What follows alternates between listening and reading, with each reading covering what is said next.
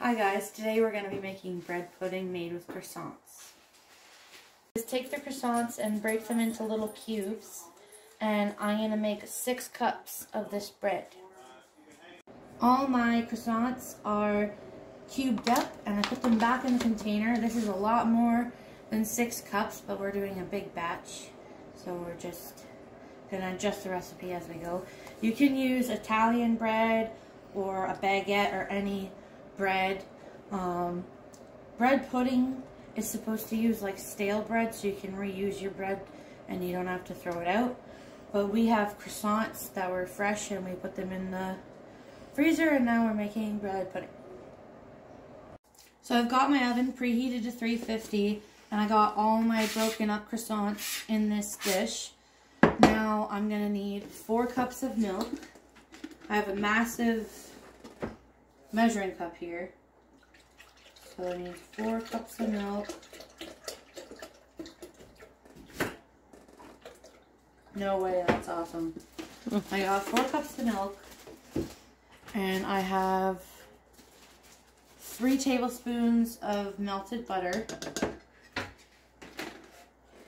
And I need 3 eggs.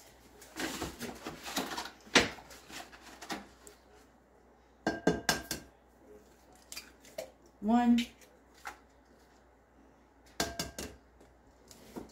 2, oops, it's plopping in there. 3 eggs, and I need 2 cups of sugar. Ooh. So half a cup. A little shy of half a cup. 3, 4, and a little extra because it wasn't completely full. So I've got that done. Then I need 2 tablespoons of vanilla extract.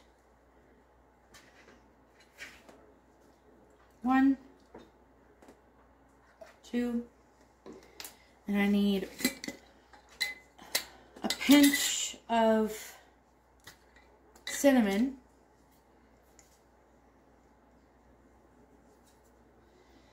And now I gotta mix it up. I have 1 apple washed and diced pretty small. I'm just gonna pour it over the bread. Now we use apples. Why? Because nobody likes raisins. Not in our family.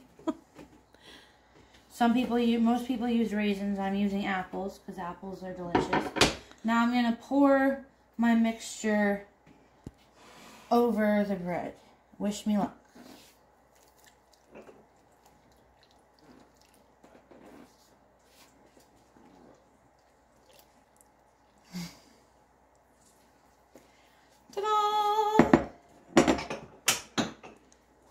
And we're going to bake this for 1 hour at 350.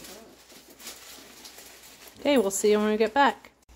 Just took my croissant apple bread pudding out of the oven and it's ready to eat. Mmm.